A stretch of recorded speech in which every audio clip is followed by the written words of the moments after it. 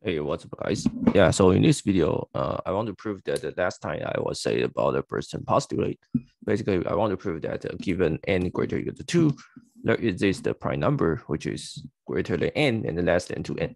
And if you're the first time to my go to my video, this is my analytic number theory lecture, and I hope you guys subscribe to my channel. Okay, so today I want to give the proof. Okay, so this theorem is very interesting. For example, let's say n equals to 2. You have 2 and 4, right? There's a prime number here, which is 3. And 4 equals to 3, you get, right? So you get 3 and 6. And then there is a prime number 5. And then for n equals to 4, you get 4 and 8. And then there is a prime number 7. And you can keep going. And you can find, you can do your, you can do right computer program and show that this is true for the billion numbers or whatever. But this is very old theorem that the person gives a conjecture this is true and approved by the Chebyshev, and I think it's early. I think it's 80 or something that people finally find a proof. And this theorem is actually very this is like it's very close to the analytic number theory. Okay. So this theorem has the proof which is very advanced. So basically, when I say advanced, I'm saying that you need to use the analytic number theory. So the simple proof is using the prime number theory. Don't worry. So I will talk about the elementary proof and the advanced proof. So advanced proof is a prime number theorem. Basically, you know that the prime number which is less equal to x is approximated by let's say 1/01 x log x. Okay, so this theorem just tells you that the pi 2x minus pi 1x should be greater or equal to 2 for sufficient large x. Okay, so you can, if you find x, then you can find, if you find a sufficient large x such that this is true, then you can numerically check. You can numerically check this theorem is true for small x, which people already did. Okay, so this is then, I mean, if you just see this, then this is probably trivial, right? Because you just need to compute this. Okay, and then you can play around with it, and you can see that when x goes to infinity, then this guy must greater than 1. Okay. Right, so this is more advanced proof. Okay. And also, from this, you can easily see that there's a small consequence, which is very trivial. Right, suppose you define Pn to be the nth prime. For example, the P2, the P1 is 2, P2 is 3, P3 is 5, P4 is 7, keep going. And this person postulate tell you that if you take a Pn and then you take the 2Pn, there is some Pn plus 1. Okay, so it is Pn plus 1. Okay, so which tell you that Pn plus 1 less than 2Pn. Okay, and this is definitely true if you know about the prime number theorem, right? Because the prime number theorem will tell you that the nth prime approximates n log n. Okay, so definitely the n log n is definitely Pn plus 1, right? Less than 2Pn, right? So you can see that this Pn is approximate n log n, so Pn plus 1 is less than 2Pn. This is almost trivial. Okay, but this theorem actually has the somehow like elementary proof, and the proof is a little bit long. So we need to do it step by step. Okay, so now let's talk about the standard approach, the elementary proof. Okay, so when I say elementary, I mean no analytic number theory. So no L function, no zeta function, no probability method, first moment, second moment, trinomial functions, no that kind of things. So just go back to so let's go back to the high school. Okay, so now you imagine that you go back to high school and then you try to prove the theory. Okay. Hopefully this is possible. Okay. So in order to prove this, we need a lot of lemmas. So okay, so let's write down. So first is lemma 1.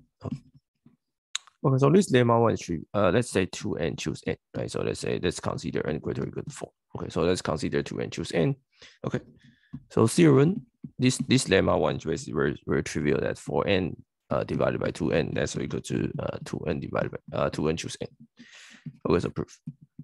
This is trivial, right? Because 4 to n is basically 1 plus 1, 2 to n. So this is summation, right? Using your lovely binomial coefficient. So you take the first one, and the first term is 1, and the last term is 1. So this is 2 plus 2nk, right? K from 1 to 2n minus 1. So this 4n is 4 to n is equals to 2 plus this. Okay, so let's say you replace this to be 2n, and then replace this to you take the largest term, right? The largest term is 2n divided by n. Right, so this term is less than 2n divided by n. This is trivial, right? Because the largest term here is this, right? And then you replace every term. So there are 2n terms here, and then there's a 2n terms, and there's a 2 which you can basically neglect it. Right, so you get the let's see, right? So sorry, there's a 2n minus 1 term here, and your 2n choose n must greater than 2. Right, so you can combine these. And you get this. Okay, so you get 2n choose n less or equal to 4 to n to n. So this is the more finer results. Basically, the trivial results will be, let's say, for n, right? Let's say you get 2n plus 1 terms, right? So let's say 2n plus 1, 2n choose n, right? So you can also prove this. You can also get this more easier proof by just replace every term to be largest term. But in this proof that I pick up the first one is small one because I already know there are 2, right? So when you can check for n greater to 4 that this is true. Okay, and let's say lemma 2. Oh, by the way, in the lemma 1, that actually you use this or this is not important. So you can also use the simplest one, this 2n choose n, that's equal to 4n divided by 2n plus 1. Okay, so lemma 2 will be a little bit difficult. Okay, so lemma 2 say that. Lemma 2 say what? Lemma 2 say that suppose they're a prime number. Suppose you got some p, which let's say the largest prime power p to the r divides 2n divided by n. Let's say you get some prime number, and then this prime number has some power, largest prime power, which divides this. If then this p to r less or equal to 2n. Okay, and so this proof need to use the idea called the Legendre formula. It's amazing that some company like to using Legendre formula in their test. Okay, so the Legendre formula just tell you that the exponent. So I will not prove this formula, but you guys can singular proof. Let's say the exponent p in n factorial. So where people like to just ask somebody give you a prime p, and then you ask that what is the exponent of p in n factorial.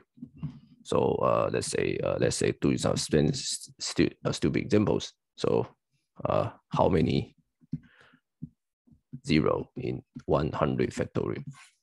This is some interview questions. Okay, so let me just maybe solve this as an example. Right, so how many 0 in 100 factorial? Okay, so this is the same as how many. Let's say you need to find the largest power to the 5 to the r divided by 100 factorial. Okay, so there should be 20 of them because you get 1 to 2 up to 5, right? 10, 15 up to 100, right? So you get 20 of them, right? But for each 25, right? So 25, 50, 75, 100, all of these will generate another one. So you get 1, 1, 1, 1, right? So answer will be 24. So there are 24 zeros in 100 factorials. Okay, so the exponent of p in n factorials is just basically, so let's call it r and p divided by n divided by p, n divided by p squared, and going to infinity. Okay, so this is the same as in this case, you get this.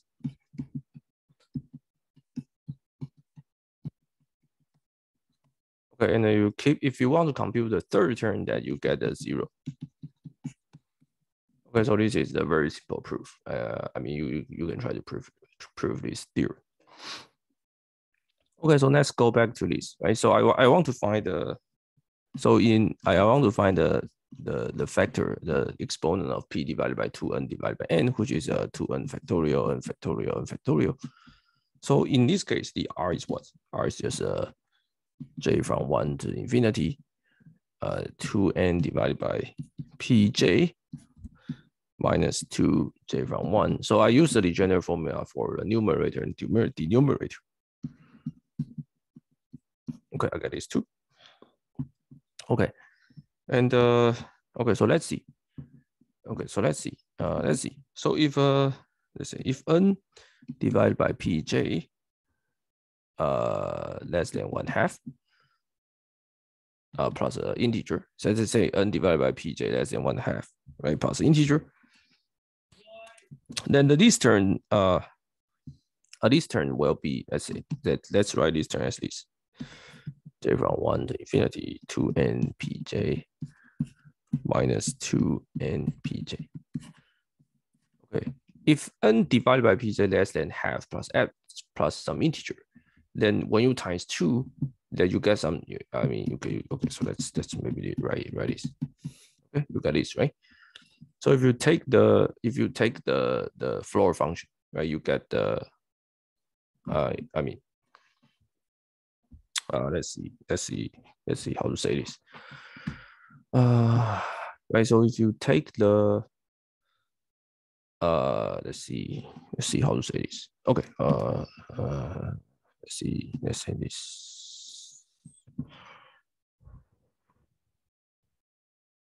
Okay. Maybe let me just say this. Let me just say this.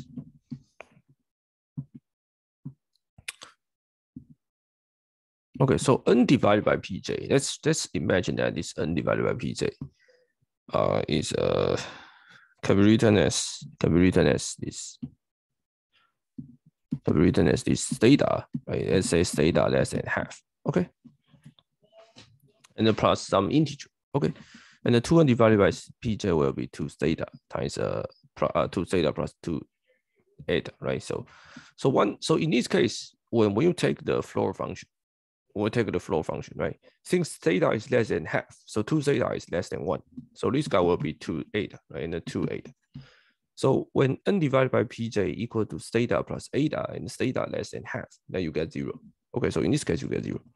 So when n divided by pj equals half equal to theta plus eta, where theta less than half, then these terms give you 0. Okay. And when these whole terms is non-zero, is that, let's say n divided by pj is theta plus eta and theta greater than half. Okay, so in this case, this term can be 1, right? But how many terms? How many terms it can be, right? How many terms? So you can see that. Okay, so you can see that. In this case, this term is 0, but this term is 1. Okay, so you can get the like j terms. Okay, so you at most get j terms. Okay, but the j is great. The j need to be right. So you can see when j is greater than log p to n, right? This will be 0. Okay, because in this because 2n need to 2n divided by pj in order this need to greater or equal to 1, right? So the largest term pj must less than or equal to 2n. Right, this is the largest term, right? So the largest term must less or equal to 2n. Okay, so this is the second lemma, which is the most difficult one. Okay, so once we have this, then the rest is trivial. Okay, so lemma 3. Okay, so when p is odd, let's say p is odd, and p less than 2n and less or equal to 2n and greater than 2n divided by 3. Then the exponent. So the exponent means the largest power of p, which divides 2n divided by n is 0. So which means that so basically these just say that there is no prime factor. There's no prime factor. There's no prime factor in this region satisfy the divides 2n divided by n. So there's no prime factor in this region which divides this. Okay. So this proof seems trivial. But you can, you can use this previous. You can use this try to prove it. You can just use in this degenerate formula.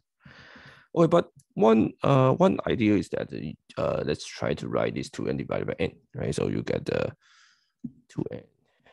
minus 1, 2n plus 1, and 1 to 2 up to n. Okay. Okay. So imagine that. So this p is 2n divided by 3, right? So there p must here. There's some p here. Okay. And when you times 2p, you get 2p greater than 4n divided by 3 less or equal to 2n, right? So there must be 2p here, right? So pp term will cancel, right? pp term will cancel. And then there's no rest. There's no other p, right? Because if you get 3p, this 3p is already greater than n. So 3p will be in here, which is not inside this. So p, the numerator and the denominator p term must cancel. Okay. And you can prove that if there's another term, right? I mean, the 2p must inside the 2p must in the numerator, and the p must in the denominator. This is the other region. Okay, so the denominator and the numerator, the p factors cancels. So there's no prime factors divides 2n divided by n. Okay, so lemma 4. Okay, so this lemma 4 is also simple. One can define an x primorial. Okay, so this is called a primorial, which is defined to be the prime number which is less or equal to xp. Okay. Maybe it's for example, the 10 primorial will be 2 times 3 times 5 plus 7. Okay, and the theorem. So this lemma is basically the x primorial is less or equal to 2 to the 2x minus 3. It should be okay. For x greater than 3. Okay, x3 is a trivial. You can check that this is 3 less than 2 to the 6 minus 3, which is 8. Okay. Okay, so now let's prove by induction. So induction is what? Induction to let's say x is m is an integer, and this theorem works for any m that's any x that's equal to m. And what? Okay, and then let's check. Things that let's say you get 2n minus 1 primorial, and primorial. You can check that these terms, right? Because these terms only take all the prime factors here. So these terms actually is also integer, right? This term must divide this 2n minus 1. So in particular, these 2n minus 1 primorial and primorial must be less or equal to 2n minus 1 divided by n. Sorry, choose m, right? So I can just replace it by this.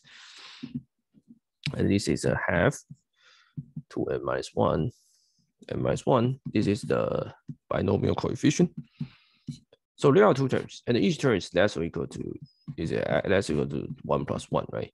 To the 2n minus 1. Okay, so this is binomial coefficient. So this is 2 to the 2n minus 1. Okay, so and by induction, which I proved that my induction tells you that m primorial is less or 2 to the 2n minus 3. Okay, so I replace this by this, which I show that the 2n minus 1 primorial less than this 2n minus 1 divided by 2n minus 3. Okay. Yeah, I think this is a proof. Okay, so this 2n minus 1 primorial less than equal to 2n minus 1, sorry, not divides, times 2n minus 3. which is 2 to the 4n minus 4. Okay, so this this is, so you start from n, right? And then you prove that 2n minus 1 work.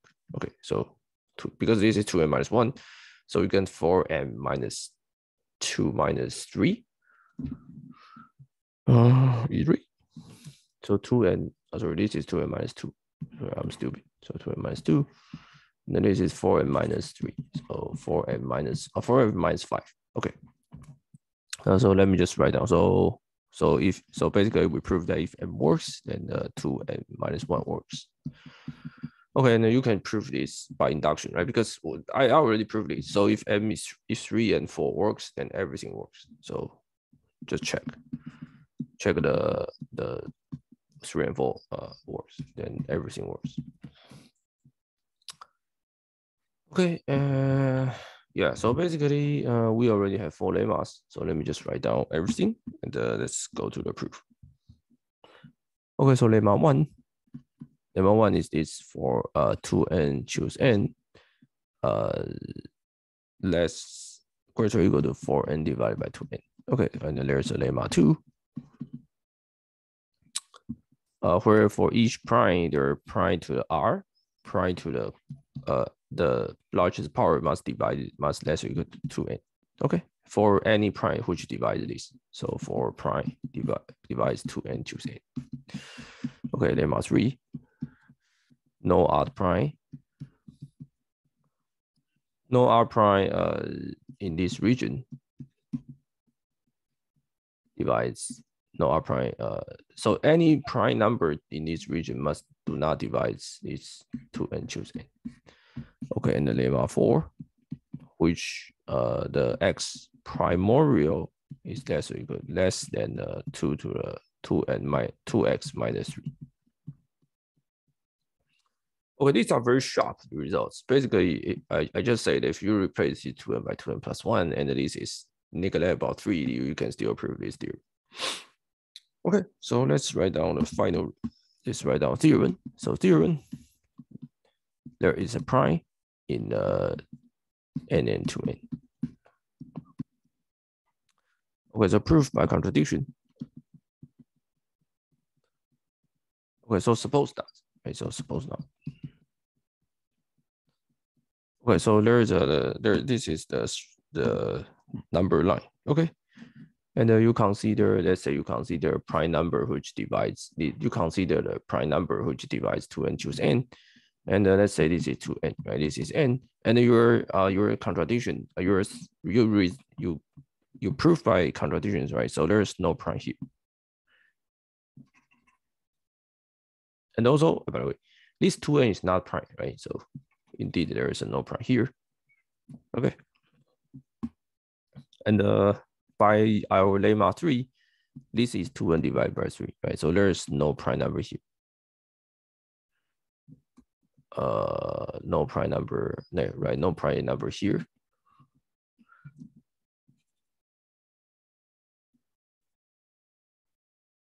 Okay. So the possible prime may survive here or some here, right?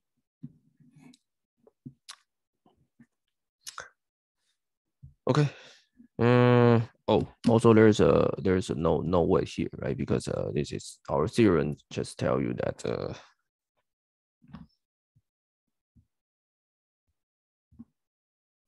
so this is n, right? So our theorem tell you that there's our lemma 3 tell you that there's no prime here. So let me just write this n cannot be prime, right? So all are here. So there's no prime here. All the prime must sit inside this purple region. Okay, so the rest is trivial. Okay, so this 2n choose n can be written as all the products, all the prime number which divides, let's say all the prime divides 2n, right? And take out the largest power. Okay, so it's p to its power. Okay, so let's separate into 2 parts. One is a square root of 2n part, and the one is a p square root of 2n, 2n divided by 3, p to the r pn. Okay, so for any prime number, for any prime power, which is, by the way, this is bounded, right? This is what we just said. So in this case, when p less or equal to square root of 2n by lemma 2, all of these product terms must less or equal to 2n, right? So these terms at most 2n divided times the number of the price, right? But that's so let's take the stupid bound, which is, let's imagine that every term is less or equal to square root of 2n is prime. Okay, so you take at least, and for this one, since p is greater than or equal to square root of 2n, right? Then these terms can only be one, right? So the largest part in this case must be good. So this is a prime number. Let's do a stupid thing, right? Let's forget about the square root of 2n and then take this. Okay, we'll take all the prime number which is less or equal to 2n divided by 3. Okay, in this case, this square root, since it's already greater than square root of 2n, so it at most contains one power, right? Because p is greater than square root of 2n, right? So p squared is already greater than 2n. Okay, so which is not impossible from the lemma 2, right? So in this case, these r must be 1. Okay, so these 2n choose n. That's 2n square root of 2n, and all the prime number, prime power, prime less than 2n divided by 3p. Okay, now this is the primordial. So this is, where is this? So it's a 2n square root of 2n, and they use the lemma 4, so which is a primordial, which you get 4 times 2n divided by 3. Okay, and let's neglect the minus 3 terms. Okay, so this is 2n choose n, and by these results, right? This guy results greater or equal to what? This guy by 0, right? Greater or equal to 4n divided by 2n. Okay, so get this, and you can check these results cannot work for arbitrary n, right? When n grows infinity, then this term is 4 to n, right? This term is 4 to 2n divided by 3. So left hand side will grow much faster. Okay, so the numerical result shows that when n equals to n less than 468, this equation holds. So when n greater than 468, this fails. So which tell you that when n greater than 468, the Bertrand postulate is correct. Okay, then one just numerically show that for every n less than 468, this theorem works. So numerically. Okay, so basically combine these results, which will prove this Bertrand postulate for each for each n and 2n, there's always prime number c inside this. Very large. By the way, actually, I learned this theorem. I know this theorem when I was high school. I read some books, and but up to now, then up to here, and I finally has a chance to prove it. And hope you guys subscribe to my channel.